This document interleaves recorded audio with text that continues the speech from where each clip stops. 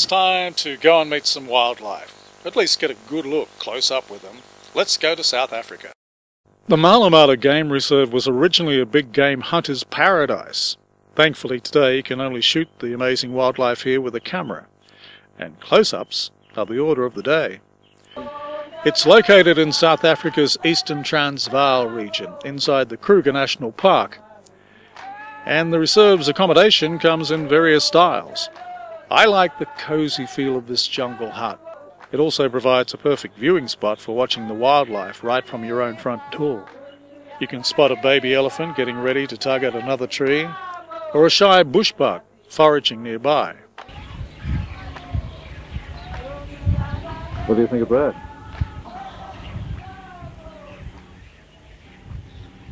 Or maybe some mischievous baboons, keeping a curious eye on you. It's an amazing place. Most important to me is that Mala provides proper security and safety. And if you're out looking for the big five, that is buffalo, rhino, elephant, lion and leopard, safety is utmost. And it really is important to follow every instruction that the experienced ranger driving you around gives to you. After all, they're there to inform and to protect you.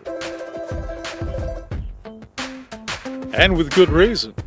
A number of occasions the lions did come off second best. If they maybe catch a young buffalo at the back of the herd as the herd ran off, of course the young buffalo would bellow and the rest of the herd would hear, and they'd come back to basically save the youngster, and lions would often end up with tails between their legs. The giraffes too can be solitary, because I saw one today and I thought, well, where's the rest of the herd? Yeah. There's no sort of set social structure with giraffe. You might find a large group of young males together, bachelor males who haven't reached adulthood yet. This is how close you can get.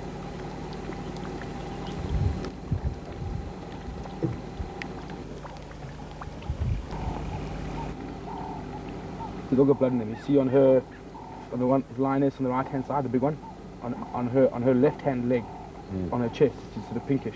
Yeah, that's a bit of blood. And the young male on the left, he's got a bit of blood in his paw, left paw there. Yeah, no then.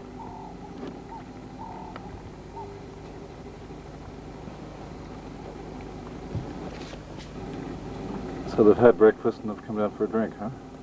Yeah, they've eaten.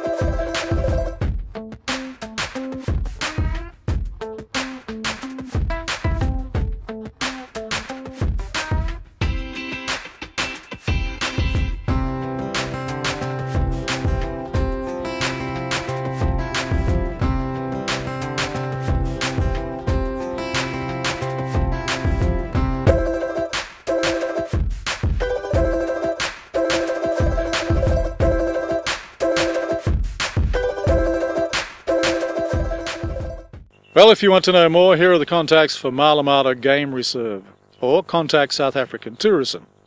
It's an experience you won't forget easily. Well, I did say we'd get pretty close to the lions, didn't I? Alright, well, it's time to move on. Let's go to a place I really love. It's such a scenic country. I lived and worked in New Zealand for 3 years, and I have a great affection for the nation and for its people. And it's not just the big cities. I mean, they have their own attractions. Auckland, Wellington, Christchurch, of course they do. And other cities too. But I like getting away into nature, and some of the natural attractions there, because of the nature of the country, are just outstanding. Take the Coromandel Peninsula, a glorious scenic and historic gold mining location, less than a 3-hour drive in a car or mobile home down and around from Auckland.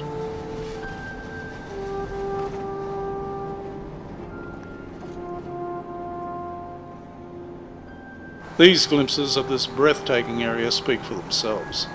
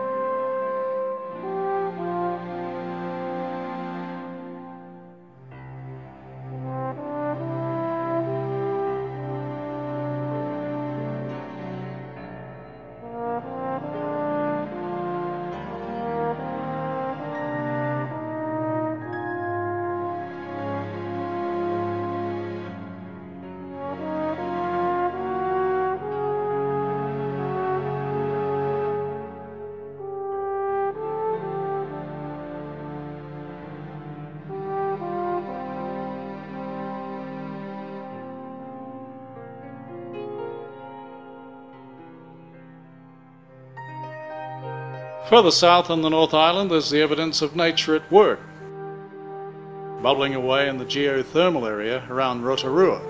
Sites include the Maori village, buried by a 19th century earthquake,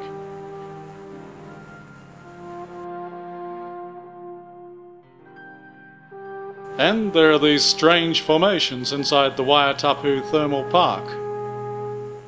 High above the city of Wellington from Newlands is a magnificent view of the harbour and the southern tip of the North Island, where a 4-hour ferry ride through Cook Strait lands passengers and their vehicles at the top of the South Island. From the wharf at Picton, it's then only a short drive to one of my top spots in the entire country, Kaikoura. This is where the beach drops away to over 2,000 metres deep as it joins the Hikurangi Trench. It's not surprising that whales and dolphins are also attracted to this abundance of marine life, and they're now the main tourist attractions in Kaikoura, as boatloads of people head out to spot sperm whales surfacing or diving, and to view the antics of playful dolphins, seen here as part of a pod of 300 dusky dolphins.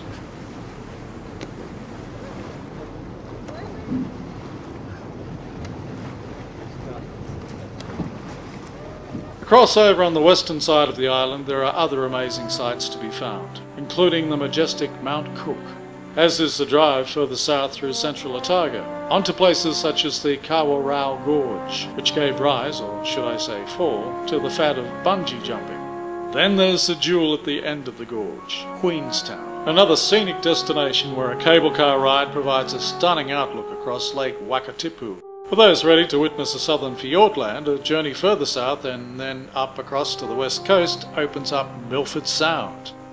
Well worth the boat ride to the area where it meets the Tasman Sea.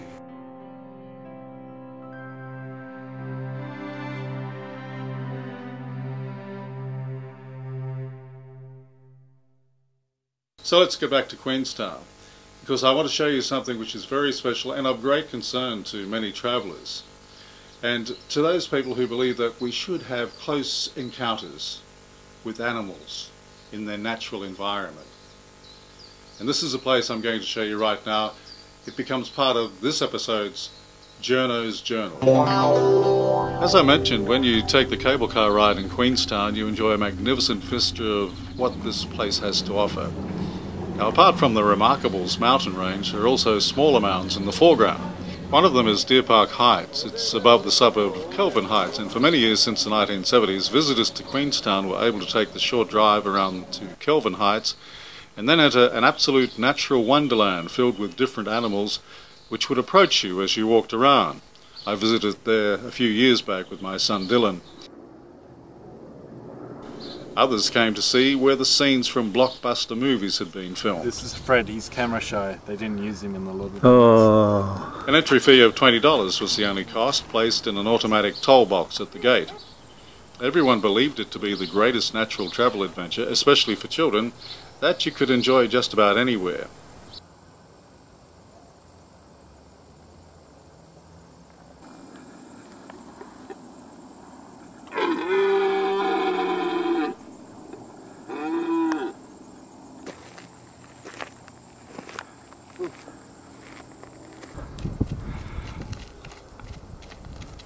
Hello?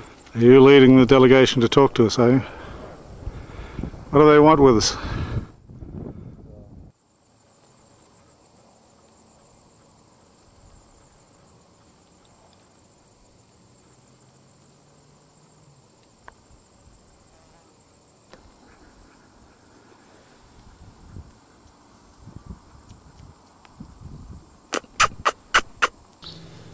People who flew into Queenstown could view Deer Park Heights from the other side as they arrived at the airport there. All visitors to the park got to see the animals up close and roaming free, including deer, alpaca, llama, sheep, miniature horses and donkeys. For adults and children alike, this was a very special experience. At the top of the 800-hectare park there appeared what looked like a temple of enlightenment. He taught me that to juggle you need 2 hands. Actually, it was supposed to be a Korean prison, a movie set created back in 1986 for the Walt Disney movie The Rescue. Scenes for other movies such as the Wolverine, X-Men hit, and the blockbuster Lord of the Rings epic were also filmed in this perfect location with its remarkable backdrop. The owners of the Lake Vista Bed and Breakfast, which offers a perfect view of Deer Park Heights from across the lake, gave it wide publicity, and a local operator, Deer Park Safaris, ran guided tours there. But then in late 2009, the owners of the park, Jean and Frank Mee of Kelvin Heights, decided to close it. Everybody was taken by surprise, and since then visitors familiar with the park have arrived in Queenstown disappointed to learn that they could no longer take their children there. According to the local newspaper, the Otago Daily Times, the owners didn't close it to sell the property. Their only comment was that they were just getting too old, so they were giving up. But what a waste of a precious natural attraction. Now naturally the owners have the right to do what they like with their own property, but if they don't want to sell it, why not lease it and let their amazing concept be enjoyed by others? Well, I know from living and working in this beautiful country of New Zealand that the Kiwis are generous people, and it just seems totally out of character that they would deny, especially children, such a great place to get up close to animals. It seems to be a waste of a great asset in that regard. So I want you to do something about it. So I suggest that if you feel the same way, Twitter the New Zealand Herald. And respectfully ask just this: please, Jean and Frank Mee, reopen Deer Park Heights. So that's all for this episode, but next episode we're going to be very colourful. We're going to look at the colours of autumn or fall in different locations. In the meantime, wherever you are in the world, just remember, everything's going to be okay. And a sense of humour is always your best travelling companion.